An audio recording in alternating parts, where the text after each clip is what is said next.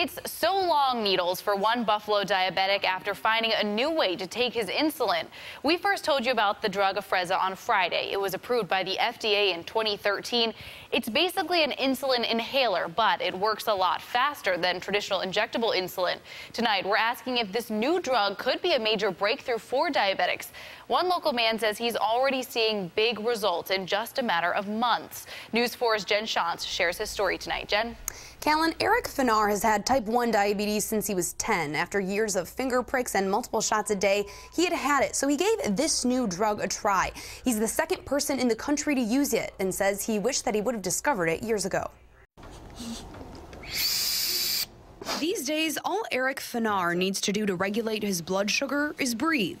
The type 1 diabetic is using a new treatment for diabetes called Afrezza. Since February 4th, he's been inhaling his insulin instead of injecting it. Finar researched the drug for months before the FDA gave the green light in 2013.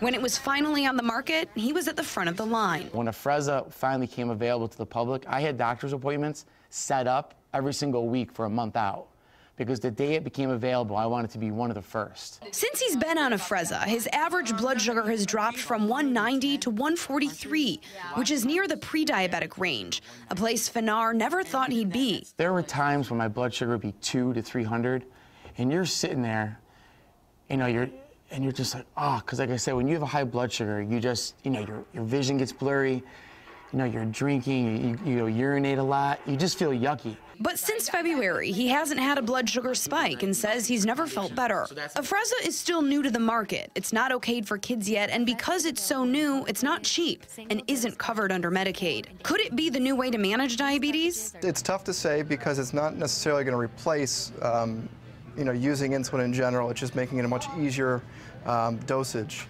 much easier form for the patients to be able to use. For a lot of people, the big draw to Afrezza is ditching the needles. But for Finar, it's how much faster it works. The old insulin, like I said, was 45 to 60 minutes. This starts to work in 12 to 15. And he hasn't been shy about sharing his positive experience. He's jumped online to Twitter, Facebook, and YouTube, getting in touch with diabetics all around the globe, trying to spread the word. I think there's only maybe like 2,000 of us in the U.S. currently on Afrezza. Every time I talk to diabetics, and I talk to a lot of diabetics, they've never heard of Afrezza. So I'm hoping to change that. Finar hopes to have blood sugar in the non-diabetic range one day. Again, Afrezza is still new to the market. It's not recommended for children yet, people with asthma or any respiratory issues. Reporting live in the newsroom, Jen Shantz, News 4 at 10.